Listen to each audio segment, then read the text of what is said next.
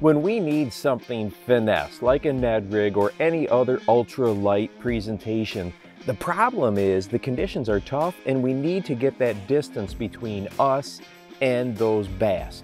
Well, in this video, I'm going to go ahead and go over 4 tips that are going to help you cast these really small presentations like a Ned Rig at a distance. And number 4 was a real game changer for me.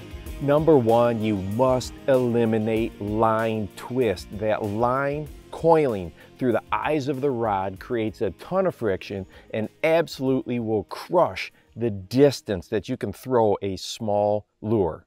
There are several ways that you can solve this problem depending on the line that you like to use. Me personally, I'm a huge believer of braid on spinning reels. It has virtually no memory, and when I first made that switch to braid and then using a leader material of some sort, my casting distance increased exponentially. But if you like to use monofilament or fluorocarbon, you can still have tremendous success, but we need to take the time to eliminate that twisting problem. First is when you spool up those spinning reels, and when it's sitting like this, it wants to come off the opposite direction of how it winds on to your reel, and that's going to eliminate a ton of problems.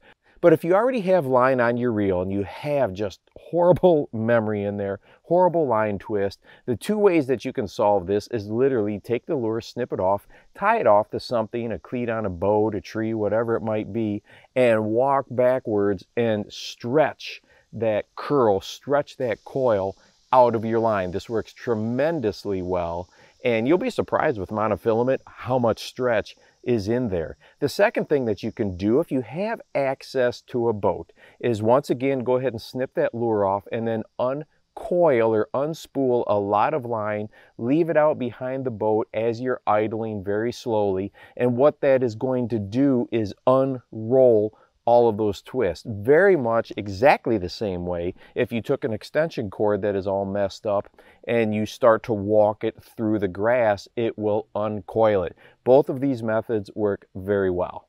Number 2 deals with fishing Ned Rigs or other light lures when there's some wind or some breeze. Now I know some of you are probably thinking, no way, if it's windy out there, I'm not using a Ned Rig at all. Well, it is possible if you follow these tips. First is to go ahead and make sure that your cast is at a low trajectory. What we don't want to do is throw that lure way up in the wind where it's going to really grab it and push it back to us. If you make a nice big roll cast and keep that lure trajectory low, you're going to be shocked at how easily and how far you can throw that Ned Rig in the wind. The next thing to do is choose a lure that has a very slender profile. Now, of course, many of us use the TRD style soft plastics. That's about as slim as you can get. But there are lots of other Ned baits out there. Small Ned craws, Ned creature baits, Ned worms that have appendages or tails to them. They're a little bit wider. When there's some breeze out there, you're going to want to steer away from these because they catch the wind and going to reduce that casting distance by a lot. Number 3 is rod choice. This is really critically important. First, let's talk about the power rating. You're going to want to use something that's either a medium light or a medium power rating, and this is going to give you a little bit more whip or parabolic action on that cast with the light lure, and that's really important to transferring as much energy as possible. And the other thing that we often do when it comes to choosing our rods for fishing Ned Rigs, whenever we start to get into a rod that's, let's say, a medium light power rating, it's real easy to choose a rod that's a little bit shorter in length. I like to use a rod for my Ned Rigs that is right at that 7-foot mark. Once again, it's about leverage. If you have a rod that is too short in length, you're not going to get as much whipping action as leverage as you are with a little bit longer rod.